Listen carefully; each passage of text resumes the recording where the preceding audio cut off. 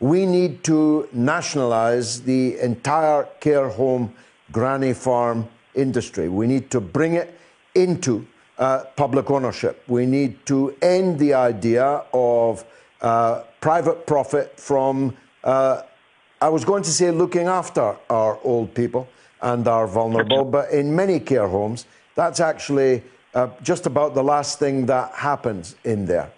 These care homes are all now in danger, apparently, of financial collapse.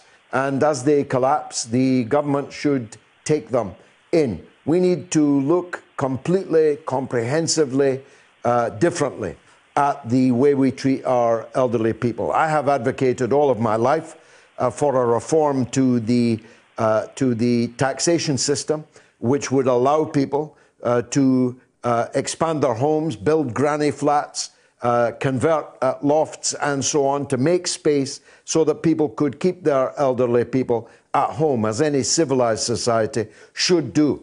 And where that's not possible for any variety of reasons, the condition of the elderly person, or they may not have family and so on, then there will have to be care homes, and these care homes have to be part of the NHS and social care system.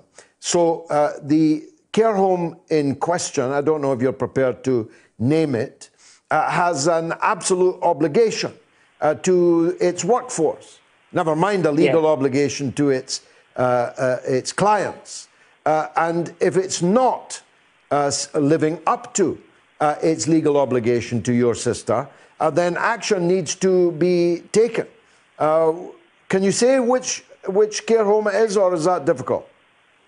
I think that would be difficult because I'm not in the position to do that. All right. However, I think it is a disgrace. I think it's something you champion so far, and I'm really pleased that you're doing that.